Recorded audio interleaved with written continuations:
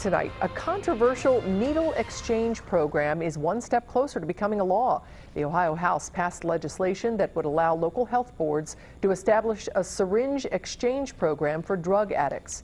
Supporters of the bill say it could help cut down on needle sharing by drug users, which has caused a spike in HIV and hepatitis C.